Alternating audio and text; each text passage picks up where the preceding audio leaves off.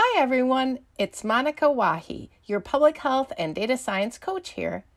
As time passes, more and more of my customers want to analyze data that do not come from primary data collection, like a health survey. Instead, they want to analyze data that come from applications. So when I say data that come from applications, you might have to stop and think about what I'm actually talking about. Maybe you might think of medical records applications or electronic health records applications. You might also think about other kinds of health applications like health tracking applications. It's actually very hard to analyze data that come out of applications.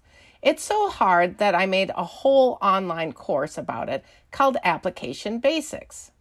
And if you join my online group data science mentoring program, you will be taking this Applications Basics course as part of the curriculum. Let me introduce you to the course. This is an online crash course in computer applications. It explains exactly what they are, what processes are used to design them, and how teams go about developing them. This course is aimed specifically at people in the public health and healthcare fields who have a background working with data. Some of the data we work with in healthcare come out of applications, such as medical records applications. Also, we use applications like REDCap and SurveyMonkey to collect data. Therefore, it's probably a prudent idea to learn more about how computer applications work and how they impact the data we like to analyze. This course has a few special features that are intended to help you create a foundation of knowledge about computer applications that you can build upon along your data science journey and in subsequent courses. First, this course is chock full of terminology. I will go over a lot of terminology used in data science, and I will use it in context, so you will be able to use the terminology yourself after you finish this course. Next, I will show diagrams and talk about data flows and pipelines, so you can better understand what happens when we get data out of an application and prepare to analyze it. Finally, I realized that the audience for this course is comprised of healthcare data experts. We have background in scientific research and biostatistics.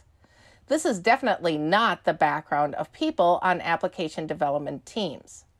So the lessons from this course that I want you to learn are applied lessons. I want you to take this knowledge and see where you can optimally insert yourself into application development processes at your workplace or otherwise in your professional life to improve the process. Where can someone like yourself, with special knowledge of healthcare and science, really help these business teams without such a background improve their application development process and even improve the final product? First, we have Chapter 1, where I introduce you to what we will be doing in this course.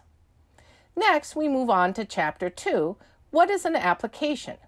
In this chapter, I'll explain the basic architecture behind computer applications in a very general sense. I'll show you the components and explain how these basic components interact. After that, in Chapter 3, we move on to looking at how computer applications are designed.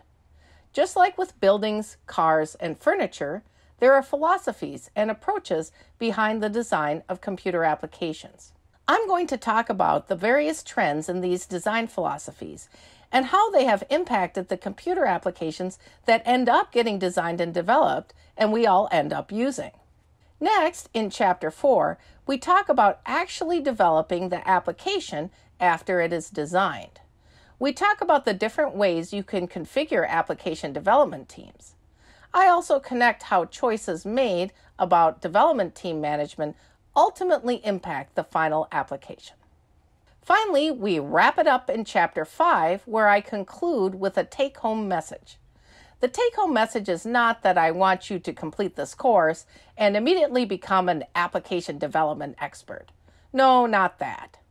Actually, the take-home message is that I want to empower you with knowledge and terminology so that you can insinuate yourself into application development teams and processes to improve them and contribute to the overall greater good. This course includes about 6 hours of content and course activities. Each of the main chapters, chapters 2, 3, and 4, deliver you educational information in the format of video, presentation, and text.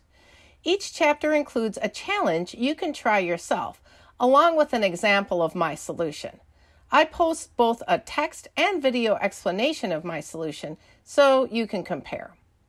Each chapter also has a quiz at the end, and at the very end of the course, there is a fun optional vocabulary game you can play to make sure you learned all the vocabulary in the course.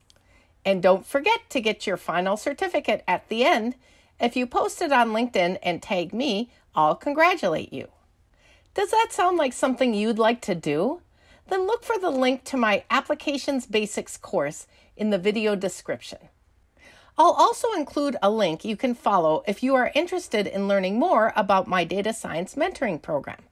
Thank you so much for watching this video, and I hope you have an awe-inspiring day. Thank you for watching this video, which is part of the Public Health to Data Science Rebrand program. If you are interested in joining the program, please sign up for a 30-minute Zoom interview using the link in the description.